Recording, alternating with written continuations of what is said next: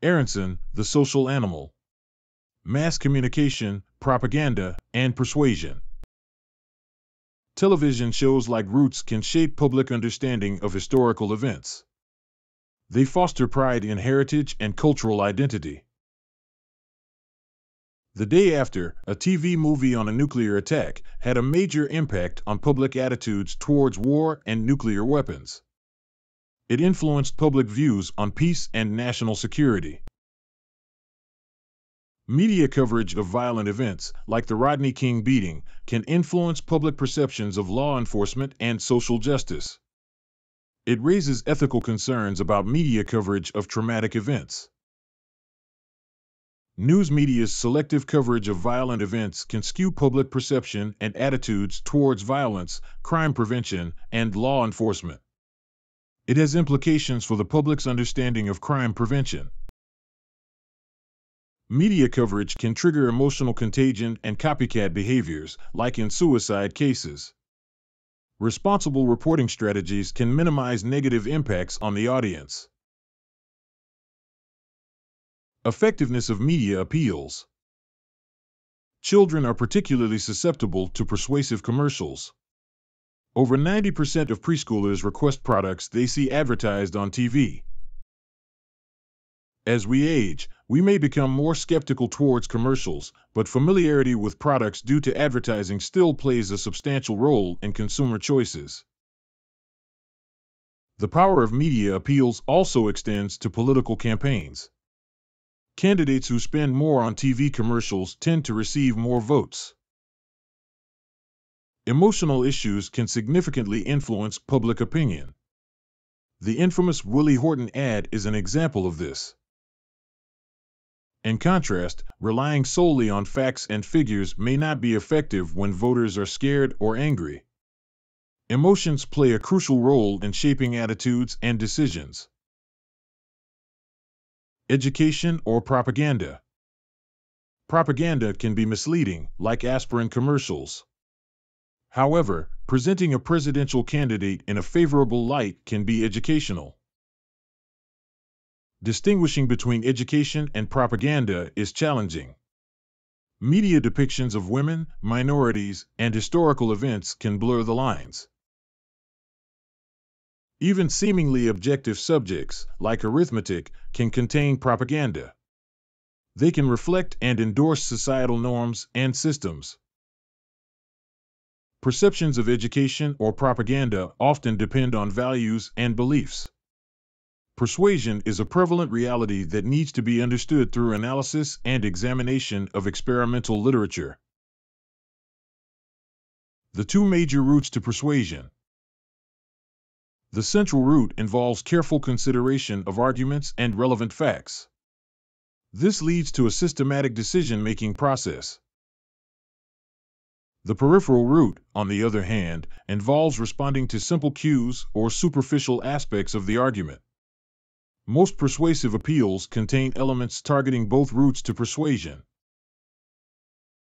Political campaigns and advertisements often employ both routes to persuasion. They use persuasive language, phrasing, and cues to influence public opinion. Words and phrases can be chosen strategically to evoke specific emotions or create a positive or negative impression. Factors such as the source of communication, the content of the message, and the characteristics of the audience play crucial roles in determining the effectiveness of persuasive communication.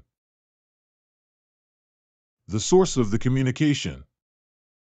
The credibility and trustworthiness of a communicator play a significant role in persuasion. People are more likely to be persuaded by individuals they find credible and trustworthy. In fact, when a communicator argues against their self-interest, they appear more sincere and, in turn, more persuasive. The perception of trust can be heightened when the audience believes the communicator has no intention of influencing them directly. But it's not just about credibility and trustworthiness. The attractiveness of the communicator can also positively impact persuasion. People tend to be influenced by individuals they like and identify with. This effect is particularly strong for trivial opinions and behaviors. However, when it comes to significant issues, such as political views or moral stances, attractiveness may have less impact on persuasion. The nature of the communication. Tailoring the message to the audience's knowledge and beliefs enhances persuasiveness. For example, an audience with high knowledge may be swayed by two-sided arguments that address opposing viewpoints. Emotional appeals can be effective, but the distinction between emotional and logical appeals can be challenging. It's important to understand the audience and use emotional appeals appropriately. The impact of fear arousal in communication is context-specific. A moderate level of fear, coupled with specific instructions, is more likely to lead to action than overwhelming fear. The use of vivid examples can be more persuasive than statistical evidence. However, vivid examples can also be misleading if not properly contextualized. The manner of communicating potential threats is critical. Effective warnings should be based on reliable evidence, presented by credible sources, and provide clear instructions on how to take preventive action. Characteristics of the audience. The level of knowledge and prior opinions of the audience plays a role in determining the effectiveness of two-sided versus one-sided communication. According to a study by the University of Michigan, when presenting a message to an audience with high prior knowledge, two-sided communication is more effective.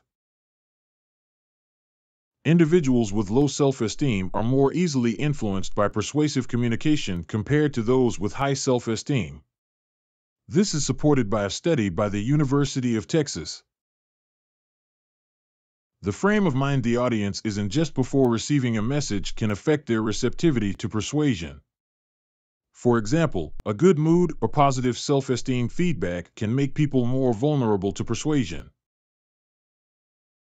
People tend to protect their sense of freedom, and blatant or coercive attempts at persuasion can activate defenses to resist the messages.